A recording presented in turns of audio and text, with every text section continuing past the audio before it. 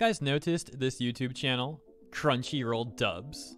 Because apparently this used to be the official Funimation YouTube channel, and now as you can see, it's renamed Crunchyroll Dubs. As you hopefully know, Funimation was bought out recently by Crunchyroll, and throughout the last month of March, Crunchyroll was phasing out Funimation's catalog into their own, which is rather amusing because also recently, Crunchyroll ended up losing a lot of anime from their own catalog. So if you do use Crunchyroll, and you're not already stuck dealing with 24/7 buffering, well, keep that in mind.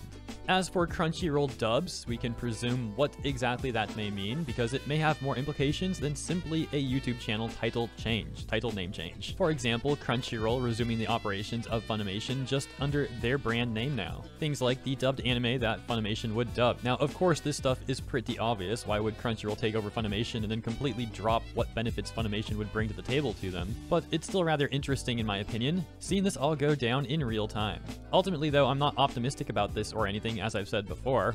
I mean, I didn't like Funimation, I don't like Crunchyroll. So again, I'm just taking a look at what's going on and bringing it to you. Am I optimistic about what all this means for the customer, for the anime fan base, the anime community?